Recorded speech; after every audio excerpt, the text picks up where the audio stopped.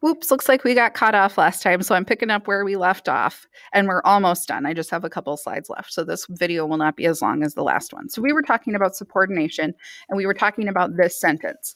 When the window shade snapped up like a gunshot, her cat leaped 4 feet off the floor. And we were saying that the way that this sentence is written, the second part of the sentence, starting with her cat leaped 4 feet off the floor, is the more important part of the sentence. It is the more important idea.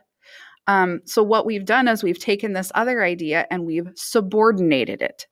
We've done that by adding a subordinating word at the beginning of the sentence and then attaching it to the main sentence with a comma.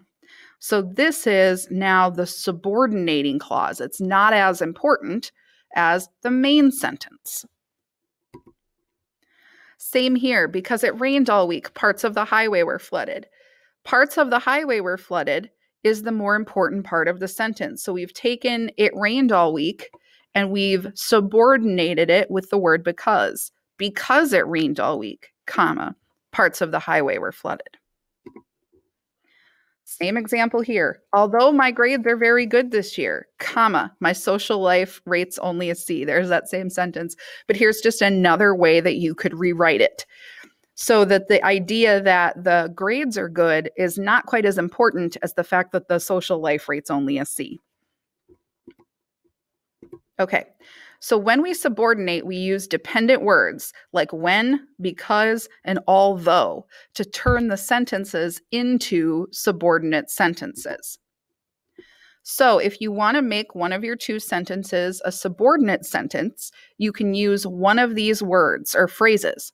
You put this at the beginning, stick a comma after it, and then attach the more important sentence of the two, like we saw back on this slide.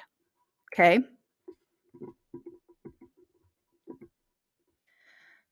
So here are some examples that you could go through on your own. The impatient driver tried to get a jump on the green light. He kept edging his car into the intersection. In looking at these sentences, all of them are fused sentences. They're missing any kind of punctuation whatsoever.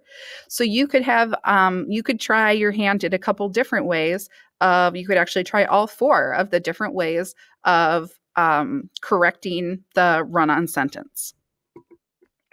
All right, so that's it for notes on run-on sentences. Thank you for listening. Hopefully you've been following along and filling out your note sheet. You can use this video and these notes to help you with the assigned worksheet on run-on sentences as well. Thank you.